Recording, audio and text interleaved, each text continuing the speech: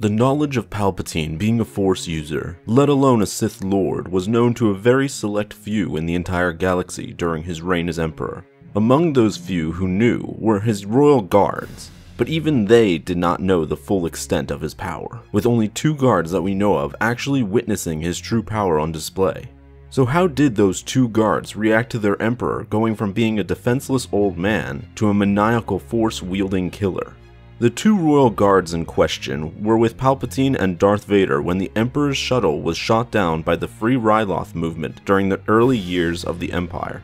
To give some context to this, Palpatine purposely baited this emerging rebel group by making himself a viable target to them, by placing himself within their sights as he allowed his small Imperial escort to fall into their trap.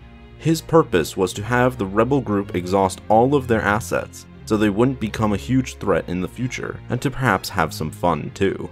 One guard was actually a clone veteran from the Clone Wars, and the other one was a regular human who was noted for having multiple tattoos across his face. Anyway, when Palpatine's shuttle crashed into Ryloth after being shot down by the rebel group, only he, his apprentice Vader, and the 2 royal guards survived. They were stranded in the middle of nowhere and were hundreds of miles away from any known settlement, and communications were down, so they were left to fend for themselves. Shortly after the crash, 2 modified rebel freighters started to attack their position.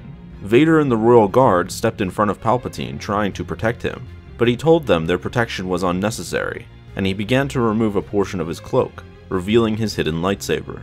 He then ignited his red lightsaber, using it to deflect oncoming blaster fire while shooting Force lightning far across the sky, hitting the rebel freighters as they came near. As he did this, the guards were shocked to see their Emperor use the Force in front of them in such a manner.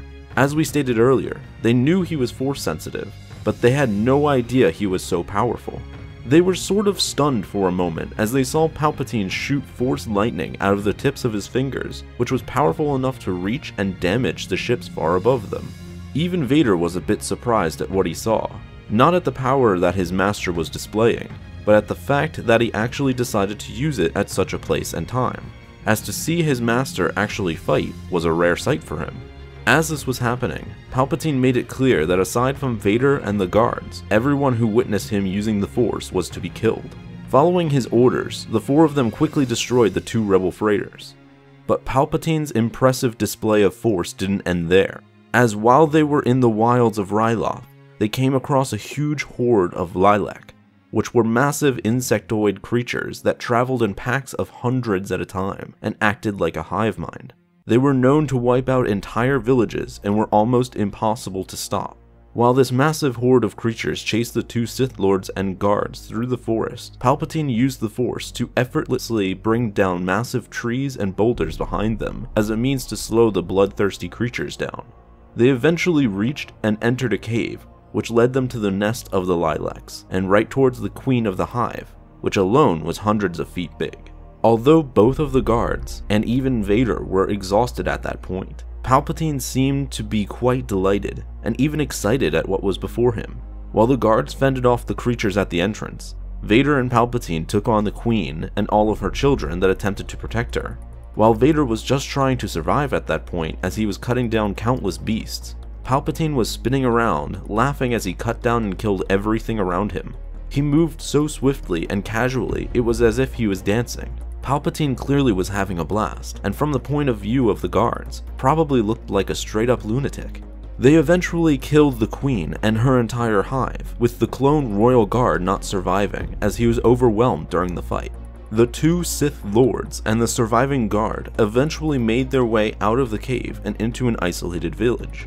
While at the village, they were soon attacked by the Free Ryloth movement that had caught up with them, but their forces were destroyed by Vader and later by Imperial reinforcements which came near the end.